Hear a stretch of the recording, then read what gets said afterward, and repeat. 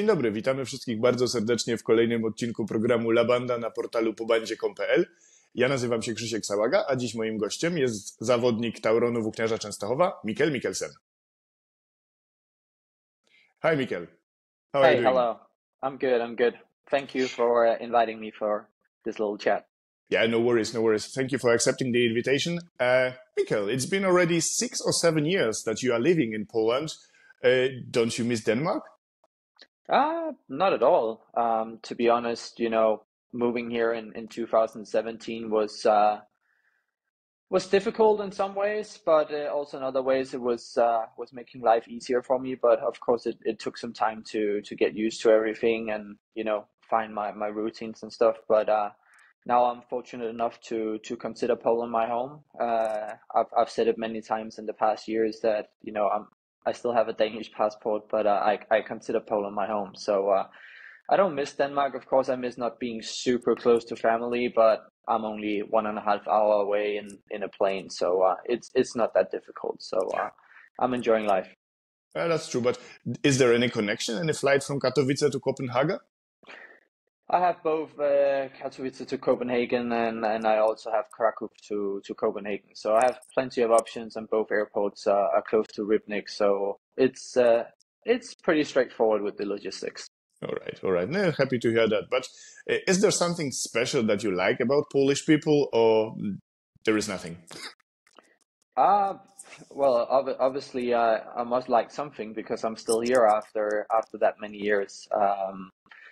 A lot of people ask me all the time why I live in Rybnik, because it's a small city and nothing is happening here. And actually, that's what I love about the city. It's quiet here. It's not a lot happening. And it suits my lifestyle a lot. I like to remain private, and I'm not a big city guy. I don't like the big city life, and the life I have here in Rybnik suits me very well. And in general, I think Polish people are very welcoming, and they've been treating me with respect and been very, very kind to me. So I feel very lucky. Okay, so you live a normal life in Rybnik, so I assume you go shopping on your own. Of course I do. I shop on my own, I cook on my own, I clean on my own. All right. Yeah, but where do you go shopping? Do you like bigger shopping malls, or you've got some small grocery store in your district? What are your ways? Obviously it depends what you need. If you need like fruit and vegetables, we have so many like small pop-up local farmers who have like their own pop-up shops around the city. So if you want the best stuff, you go to them.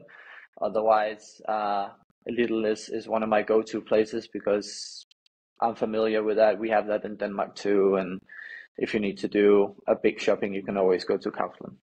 All right, good. So we did some adverts for the company Schwartz in this case, but never mind. Good, but there must be also a thing that you dislike in Poland, no? Because nothing can be perfect. I know you are happy here, but maybe there is something. Maybe you can give us Polish people some feedback how to behave differently to be nicer to the others. I don't know. It's hard to say, really.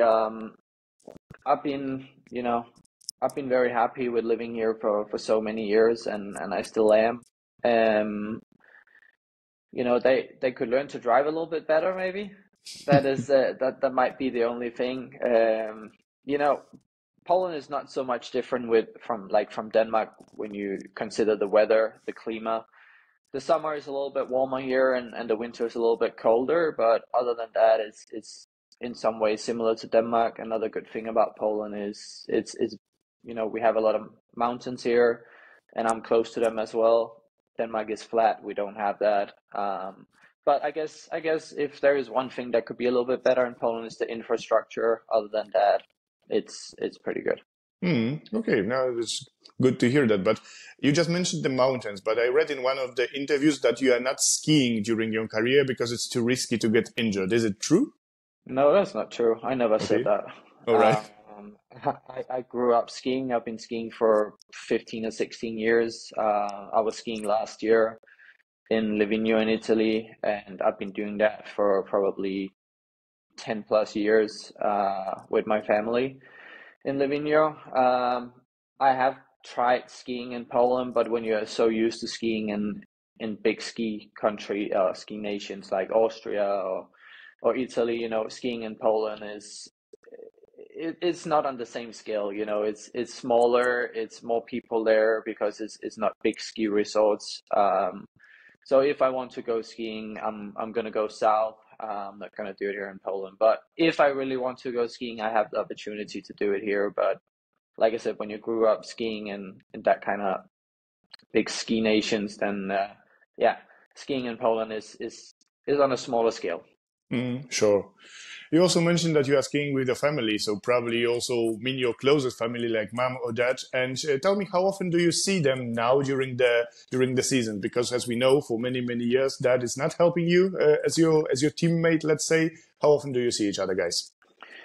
Um, during the season, it's not too much.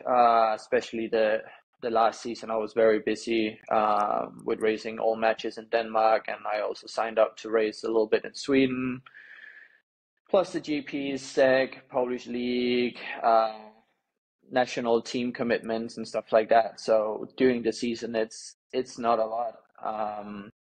But to be honest, I've spent way more time in Denmark after the season this year, and also a little bit here in 2024 compared to the last, I want to say the previous probably 3 years. So I've spent a lot of time with my dad. Uh, the last few months.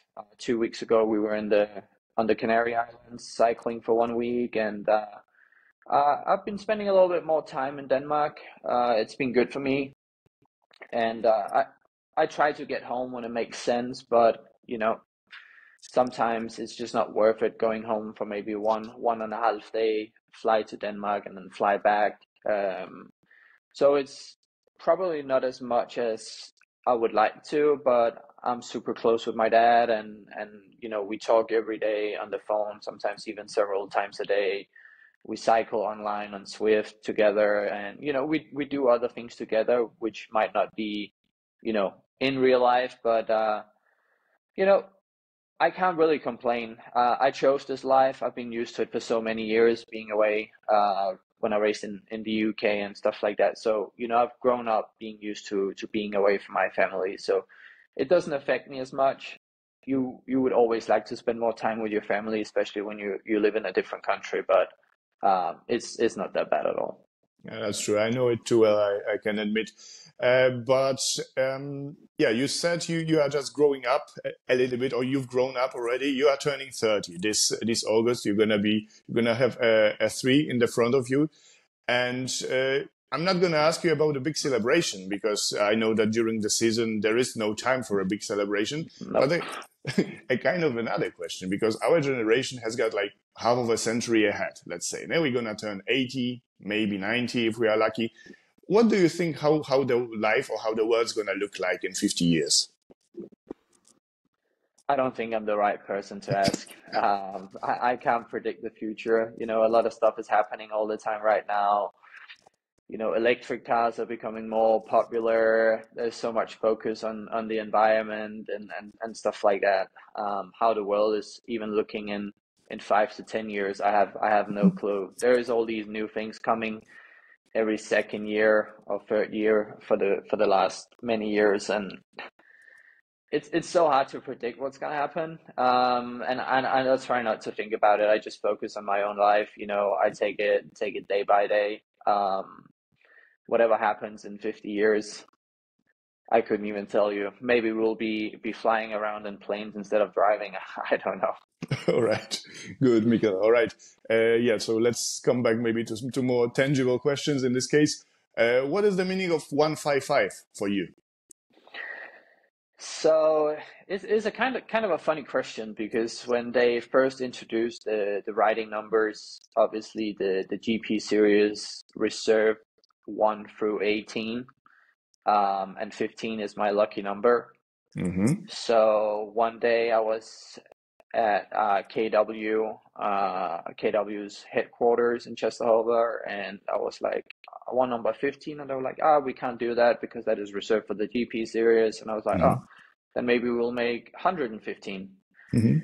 But there was the visual of the 115, it didn't suit my eye. I was like, maybe we just make 155. I was like, oh, that looks so much better. It's more suiting for the eye. And it's just stuck by, we've gotten to a point now where it's too late to change your number anyway. I'm not going to change it. People know me by 155. So I've stuck with it, and now I like that. Obviously 15 is my lucky number, but I've not done so bad for myself with the 155. Yeah, that's true. Definitely not. Being a 3 times European champion and having other successes, you are not doing bad in Speedway, definitely. But it's the first time I hear that somebody is not focusing on the numbers itself, but on how they look like. No? It's something new for me. Well, it's how it is with a lot of stuff. You need to think about, obviously, the colors I have on my race suit and covers is colors I want, but when you design how it looks and stuff like that, it needs to be visibly suiting for the eye. It needs to be nice to look at. It also needs to be put together a good way, so sponsors are visible and stuff like that. So for me, it's maybe not about having the coolest thing you can have, like a lot of stuff happening, but having it more, when people say, that's put together nice, and sponsors, they look visible, they're easy to see. So it's more about making it pleasing for the eye, and maybe not so much about making it the most, let's say, expressive one. Sure. I can follow your logic completely. It's just something new for me that somebody has got so much to tell about this, how it looks like, and doesn't say, okay, it's just my birthday, or is it my lucky number, or whatever. No? So that's interesting to hear. All right, good. So maybe we'll jump a little bit to... I cannot really name this topic because it's hard for me, but definitely you are fully fit, and definitely you look really amazing. You are in a top shape always, let's say, but maybe you've got some weaknesses, like, for example, I don't know, sweets or cigarettes every week, or I don't know. Is there something that you are doing unhealthy? Yeah, like you said, my condition is something I take very serious, and I take that serious 365 days a year. I don't turn off after the season. I stay active. I maybe put down the intensity a little bit, but I still work out once or twice a day, even in the off season, because it makes life easier when you get into like January. You don't need to start from zero. You just maybe need to up the intensity 10 to 20% to kind of like build that little bit of top form you need before the season starts. I do have a few weaknesses, especially sweets has always been a weakness of mine. It's not something I eat every day, but once in a while I will buy something. Probably my biggest weakness is donuts. It's something I really like, and we just so happen to have very good donuts in Poland as well. So it makes life a little bit difficult. But other than that, no, not really. I don't have a lot of weaknesses. But I always try find my weaknesses and try to improve on this one. I've been working closely with a sports psychologist since last year. So we found a few things that we've been working on over the winter, and we're still working on them now. And I think that's gonna improve me both as a rider, but also as a person. Yeah, that's definitely true. But as you can see, we are slowly going towards Speedway after quarter an hour of talking about different things. And yeah, obviously, not going to ask you directly about the next season, last season, and so on, but more or less, like general, there is really a big competition in the highest level, and there are sometimes really small details that decide whether you're going to be first or the last in the heat. And my question would be, how much would you pay for knowing this detail that is so crucial, that is key to success? Nothing. All right. Why? Because that would make life easy. I Okay. don't like easy. I like the challenge, and this is why I'm trying to find things that can help me improve all the time. Of course, saying that I wouldn't pay anything for it might sound a little bit stupid now, because we are exploring ways and buying stuff to try and, close the gaps to some of the other riders. But I feel like probably, especially last year, the main problem for me was like mentally. For the last, I want to say the last 2 years coming into the GP series, we've just not gotten the best start because we've been having some issues with equipment or stuff like that. I know it's the same old. It sounds like an excuse and stuff like that. But last year, especially, I was really struggling, and going into the GPs last year mentally, I was just not there. I didn't want to be there. I was not going up to the start tape super confident like I did the previous year, where I knew that it was only up to me. I was going up to the start line not knowing if it was going to be good or if it's going to be bad. And, that was the kind of mindset I came into a lot of the GPs last year, but also a lot of the league matches with Częstochowa, especially in the second part, because we were struggling so much with equipment. Normally I wouldn't care. I would go up to the start and be like, if I don't make the start, I will pass everyone, or I will make the start and they won't see me, or stuff like that. And we were just struggling a lot last year, and this is why I said, I've been working very hard on the mental aspect of it, because there was definitely an area where I could improve. So I just need to find that happy medium. I need to have a little bit more fun. Last year's a lot of stuff going on, personally around me, and also with the equipment. So we've been working hard to eliminate all these issues, and we're going into this year on a, with a fresh open mind, and hopefully all the hard work we've been doing through the off season is going to pay off. Yeah, everyone is keeping their fingers crossed for it. You are short from starting the camp, the preparation camp in Kalpe. And many people were saying that, okay, now you are copying more or less Moto Lublin, because they used to go there before. Does it have any influence? Are you trying to copy the preparations of Lublin in this case, or it's not the case? It's not the case at all. I'm not going to get into too many details and stuff about this, but there's, it's no lie that what, Moto Lublin have been doing for many years now is it's very professional, and I guess from a marketing perspective, it looks very good, and also team building wise, it is good, and that is something we definitely, you can say maybe we copied that a little bit, but I think it's not about Calvary. It's not about the place we're going to. Also, you need to remember our new team manager, Piotr Mikołajczak. He was in Wrocław as well. They've been going different places for cycling and doing team building stuff as well. So I think the only thing we are focusing on here is the team building aspect, and not so much where we are. We could have gone to freaking Finland for skating on ice. It would probably have had the same result, but it's about the team building aspect. It's nothing to do with copying anyone. We just we want to go somewhere. A lot of speedway riders they cycle nowadays. Kalpe is still the cycling mecca. It's a beautiful place, and it's a safe place to cycle to, where all drivers and stuff, they're used to cyclists being on the road all the time, and they show respect. So I think it's more about just going there, spending time on the bike together, talking, training, and just doing other activities together to try and improve the team spirit going into the new season.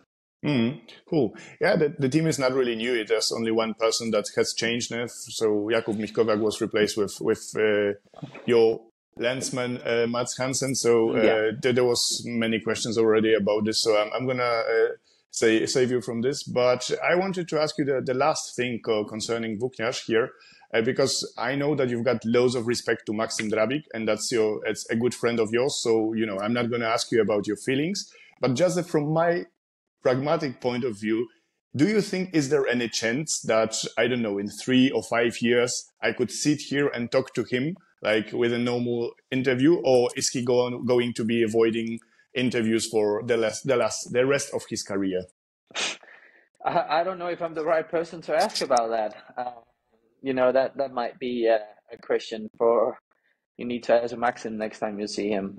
I can't really speak for him, nor do I want to, because it's not my place to comment on that one. But I get it. I've been the same for many years. I don't do a lot of interviews, and I try not to. It's just, you do interviews and stuff like that, and some people, they make it into something it's not, and there can come some good PR out of it, but it can also come some bad PR, because people are always going to have their own opinion about everything, and especially in the Speedway world, it can be a toxic environment at times, and for some people, they that's just one thing they just eliminate from their life, because it's one less thing to think about, and it's potentially less problems. But we are also public figures, which is why I'm still doing some interviews like this, but I'm not doing a lot, because like I said earlier, I'm a private person too, and sometimes I just prefer to stay under the radar. But then also, with the job we have, it's hard to stay under the radar. So sometimes you just need to embrace it, because we are public figures. So you need to show up sometimes. Yeah, sure. So thank you very much for this, and also I feel special now that I got this possibility to have this interview also for you. Definitely remaining pragmatic here. It's it's not only about risking saying something strange or being understood not really well, but it's also a chance to to show yourself to the sponsors, to show yourself to the publicity. But I fully understand that not always everyone is liking it. So don't worry, I wasn't trying, to get something that I shouldn't. No. It is what it is. At the end of the day, we are all entitled to our own opinion, and I've also been in some controversies in the past, because I speak my mind. Sometimes I don't have a filter either, and I will always be honest and give my honest opinion about something. Sometimes people, they're happy with that, sometimes they're not, and that's just the way life works, I guess. Yeah, that's why I asked you about this situation, because like you mentioned before, you were more or less like Maxim a couple of years ago, where you were like maybe not offended, but you didn't want to talk to anyone because of previous events that you were not understood in a proper manner in this case. So that's why I was just trying to get some knowledge from you on this matter, but I fully understand you and also Maxim, even though I'm still hoping that I'm gonna sit here with him in a year or 2 or 3. Maybe one day. Maybe one day. Good, Mikkel. What can I wish you for the next season? I don't know. You should ask yourself that question. I don't know what you want to wish me. Just hard to say. Just keep your fingers crossed for a good season, a healthy one, and hopefully everything is gonna work out the way I want it to. Exactly. So this is what I want to wish you also from the deepest of my heart. Have some freeze, have fun during riding, because I think this is the biggest part of it. And that is the main objective this year for sure. Exactly. And if you can reach this, then definitely you're gonna have big success this season. So thank you very much once again for accepting the invitation. Pleasure. Mikkel Michelsen was our guest, so I'm gonna turn to Polish now. To był kolejny odcinek programu Banda na portalu PoBandzie. Ja nazywam się Krzysztof Sałaga, a moim gościem był, jak widzicie Państwo, Mikkel Michelsen. Dziękuję bardzo. Dziękuję bardzo, do zobaczenia. So now we are offline, nobody